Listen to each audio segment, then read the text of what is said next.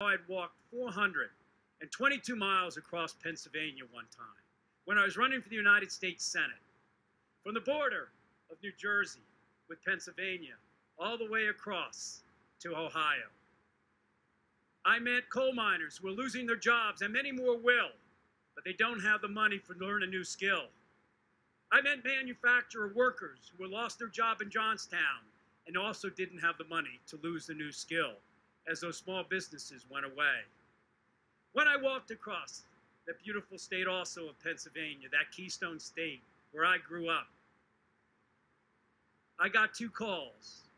One was from a Republican, because I was in my flight jacket, and he recognized me as I was walking past his car dealership, and he said, and yelled out at me, "Hey, Admiral, I'm a Republican, but I love what you're doing." And then I got another call from the head Democratic senator, who raises the money for the Democratic Senatorial Campaign Committee and said, "Stop walking. Go back to your office and fundraise." But I kept walking and followed that Republican's advice. And it cost me, as my party leadership then put in from that committee more millions against me than they put in against Mitch McConnell. Too many have lost sight that it is always about people, above party, above self, above any special interest, no matter the cost.